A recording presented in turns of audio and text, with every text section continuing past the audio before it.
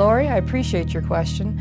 My mother was diagnosed with multiple sclerosis about 42 years ago. I am worried about getting this disease. What are my chances?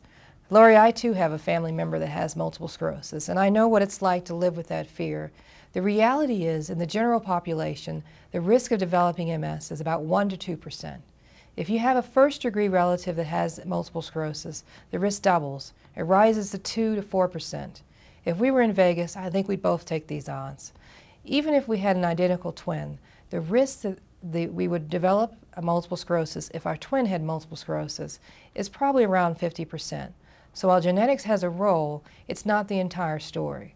There are many other things that have a higher genetic transparency, like diabetes, high blood pressure, but the risk of developing multiple sclerosis is actually relatively low when we're talking about if we have a family member who has multiple sclerosis also.